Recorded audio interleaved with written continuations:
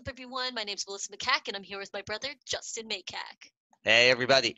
This is Room 51, where we talk about all things board gaming. And today we are coming at you with something totally freaking new that we are doing. And it is the Room it is the Room 51 Awards. We know that we have absolutely no business doing this, but we wanted to anyway. Heck yeah. We like talking about games that we love, and we just wanted to celebrate these games, even though, yes, this award might not mean all that much, Yeah. but they mean something to us, and so we wanted to share that with you. Yeah, and truthfully, like the awards are more of a Hall of Fame style thing for us. Hmm. So Yeah, there's no year-bound thing. It's not this is not our favorite games from 2020 or anything. It's really just games that us as a group have played and have now voted on, and it's kind of like they make it into the Hall of Fame under these different categories.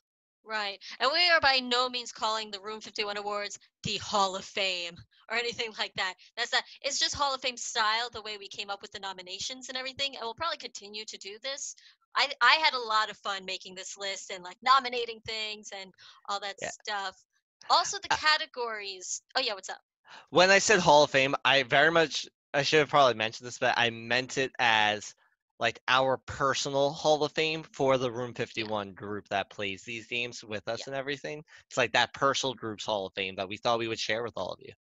yeah. And our categories are pretty different from what you would normally, I guess, see in awards. This is a very kooky thing that we're doing.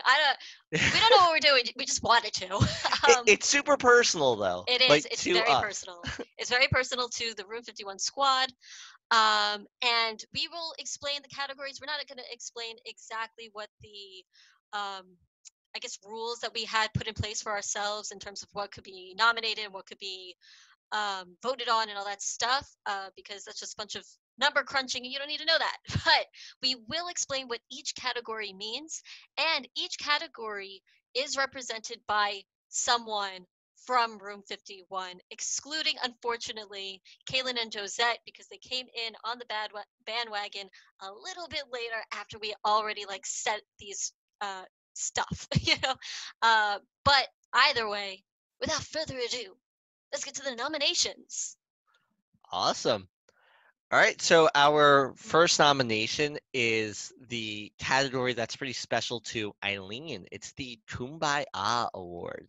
And Kumbaya, it's just that award is all about feeling chill while playing the game. It's games that promote that. Games that when you're playing it, it promotes camaraderie in a pretty chill sense.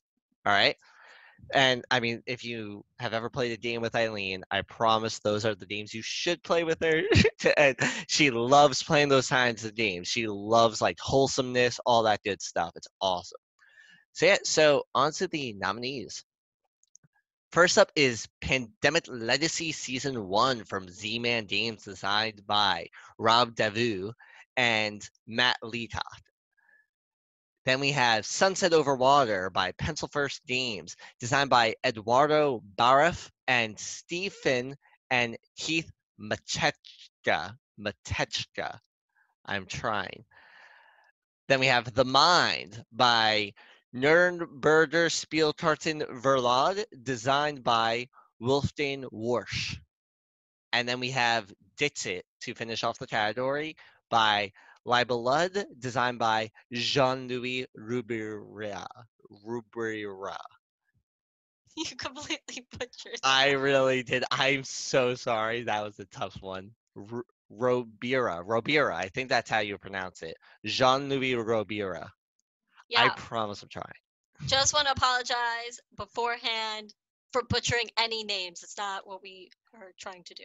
I'm really trying to get the pronunciations down. I'm not trying to make fun or anything. This No, is me trying. yes. All right. On to the next category. This one is actually represented by me, Melissa. And it is called the Big Bad Wolf Award.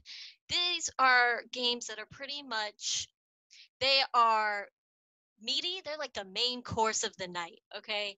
but they have some sort of theme. These are the types of games I tend to like. They don't necessarily have to be Ameritrash games. They could certainly be Euro games, but have some sort of theme injected into it, and I kind of feel it from them.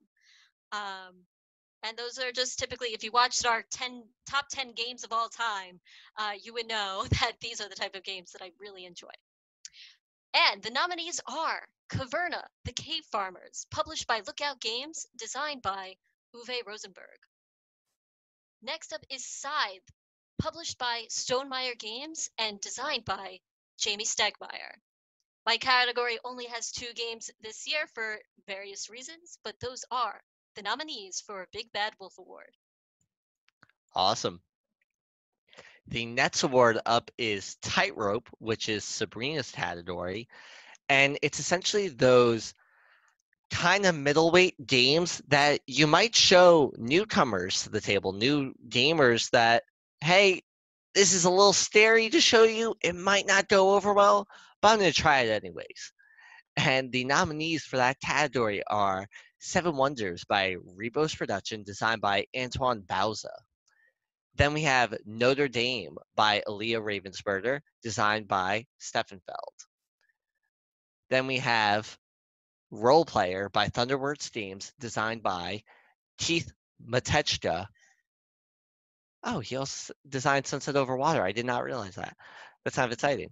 And then we also have Istanbul by Pegasus Spiel, designed by Rudiger Dorn. And to finish it off, we have Endeavor Age of Sail, designed by Burnt Island Games, designed by Carl DeVisser and Jarrett Gray. Next up is the Small and Mighty Award.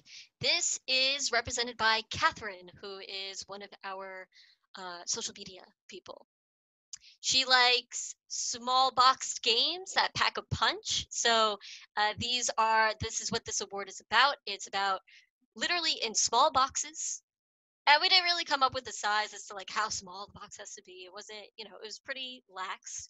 But I don't think you could really argue that any of these boxes are too big.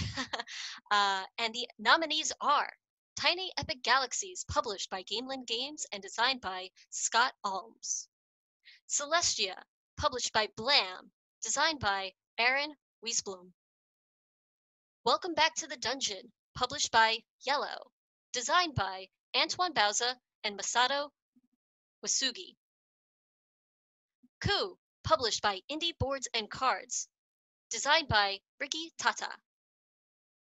And Hanamakoji, published by Emperor S4, designed by Kota Nakayama. Awesome. So this next category is my category. We called it Newsroom.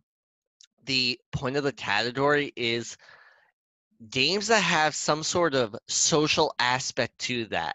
Something that you have to be interacting with the people at the table and either working with them or for yourself. Whatever it is, it needs to have some sort of social flair within the game.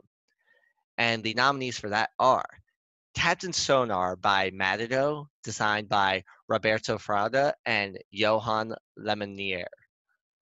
Then we have The Lost Expedition by Osprey Games, designed by Pierre Sylvester. Then we have Unlocked by Asdor, designed by Cyril Demade.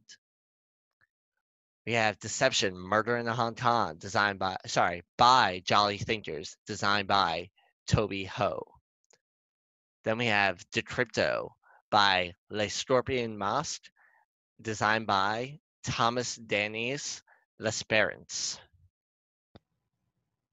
Our last category for the Room 51 Awards is the Game of Our Hearts. And this is a culmination of all of our favorite games. We nominated pretty much each of our #1 games of all time, put them into the category together.